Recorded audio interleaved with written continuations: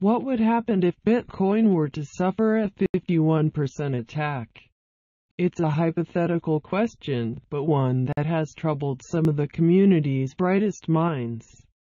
Just as army generals play out countless war games, enacting doomsday scenarios, Bitcoin defenders like to ponder ways in which the decentralized cryptocurrency could be attacked and brought to its knees. What would happen if Bitcoin were to suffer a 51% attack? It's a hypothetical question, but one that has troubled some of the community's brightest minds. Just as army generals play out countless war games, enacting doomsday scenarios, Bitcoin defenders like to ponder ways in which the decentralized cryptocurrency could be attacked and brought to its knees. Also read, taking the new on-chain BCH-powered social app LockPress for a test flight contingency planning for a worst-case scenario. A 51% attack on Bitcoin means mutually assured destruction. A 51% attack, also known as a majority attack, refers to a situation in which a single miner or group of miners control the majority of the network hash rate.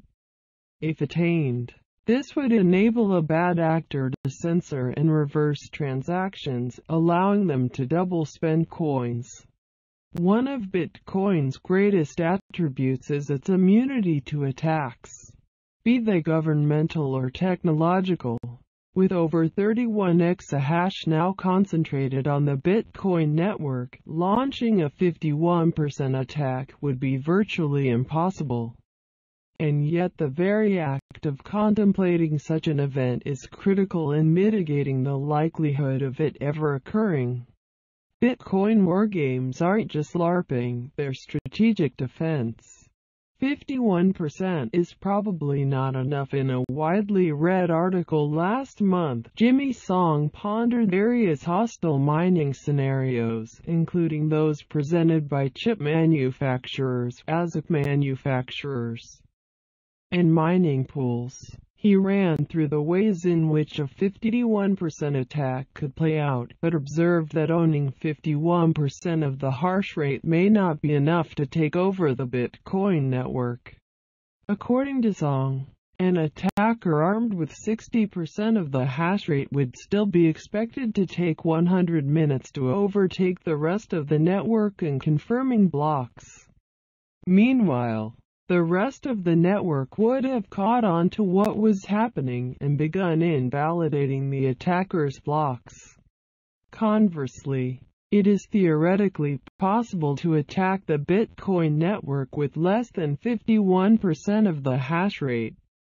Song notes, no rational merchant or exchange would ever take less than 30 confirmations in a scenario like this, at least without some knowledge about what's going on. Furthermore, a large reorg signals to the rest of the network that something nefarious is going on, and nodes will likely view these new blocks with suspicion.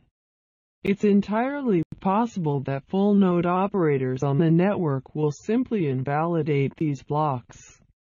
Who wins by attacking Bitcoin?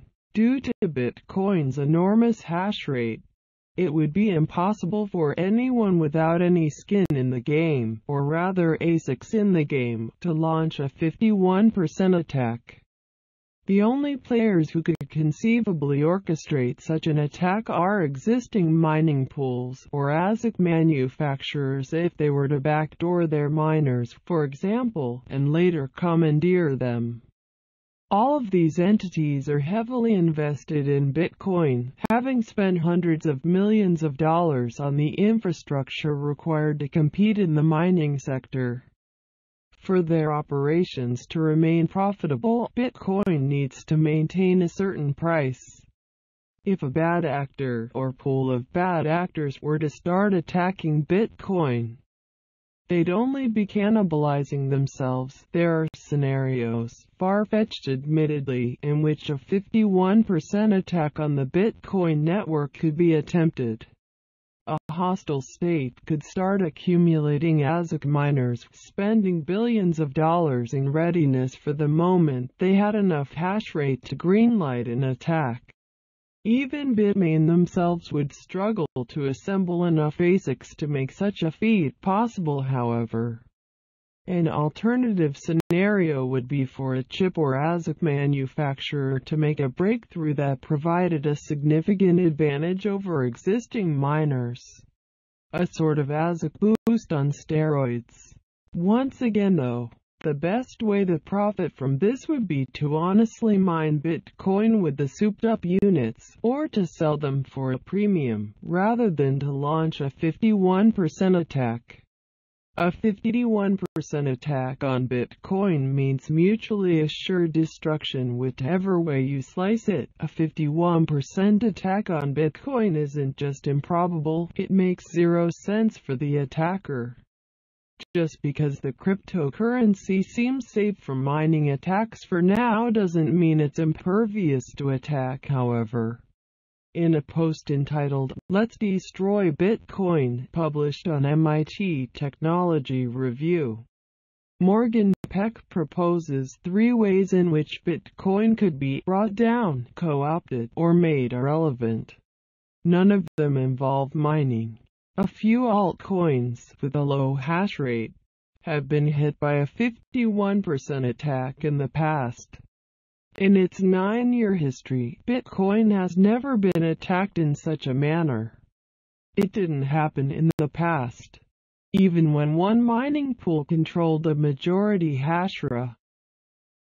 Thank you for listening to my channel. Please subscribe for get hot news in the world.